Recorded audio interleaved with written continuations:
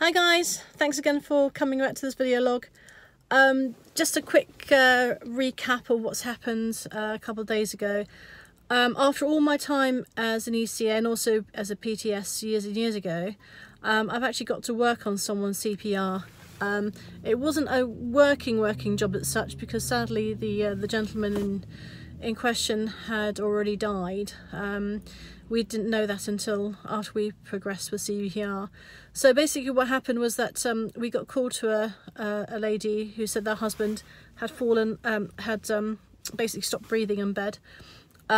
She had managed to pull him off the bed, but no, that was it, onto the floor. We got there upstairs, he was face down, we turned him over. He did look dead, but we started doing CPR until we could find out if there's a DNR or not. Then I jumped on the chest for the first time on a person, and it felt like it was pushing against whale bones. You know, in corsetry you carve these like little very thin plastic lines, or like whale boning underneath, you know, that sort of thing. It just felt like it was moving underneath my fingers, underneath my palm, my hand rather. It didn't crack as I was expecting it to crack, as people told me that what happens, but it did leave an imprint. So we slapped the defib on, and it just came back as no shock advice because he was passed completely. We then just checked the rest of the body, and we saw blood pooling on his lower limbs and on his bottom and his back. So basically what happens is that when someone's gone deceased for some time, after maybe an hour or two, blood pooling starts happening, and basically all the blood runs towards the gravity and sits on, you know, on the body that way. So you get like a reddish tinge to the skin, darkening as time goes on. And we saw that and we thought, you know, there was no point of continuing because he was gone completely.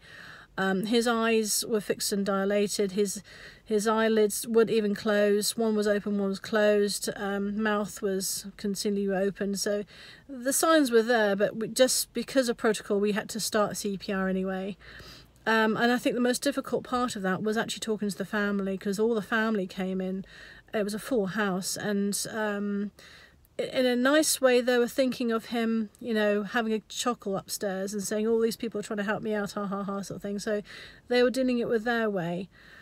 And we just make sure that the patient, because he's still a patient, you know, still a human being, was treated with dignity and respect. So even when HEMS came over, the helicopter people came over by car, even they kept on talking to him, saying, all right, so I'm just going to move this up here, and I'm just going to check your heart to make sure if it actually has stopped with the ultrasound. So it was very respectfully done. The police came acting as coroner, and then we left the family with the police, waiting for the funeral people to come along and to retrieve the body in the end.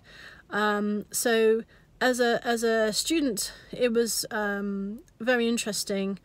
The feeling of actual real flesh underneath my hands instead of having a Rassasiani, completely different. It's much softer. You go a lot deeper, a lot quickly. It's more malleable than the hard plastic of a Rassasiani, which kind of shocked me because I wasn't sure what to expect, to be honest.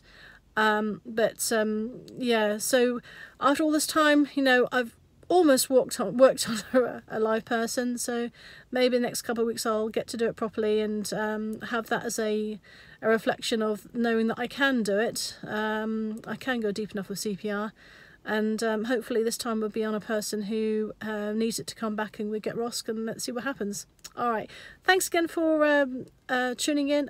Please make sure that everyone who needs to know about this channel is informed, because I'm getting so much great feedback from all the people who are looking to be ECAs, and those of you who have actually moved on now to be paramedics. It's an amazing accomplishment that you guys have done. I'm so very proud of you, and I'm very envious as well, but in a very good way. Alright, take care, and I'll catch you later. Stay safe, drive carefully, see you soon. Bye bye for now.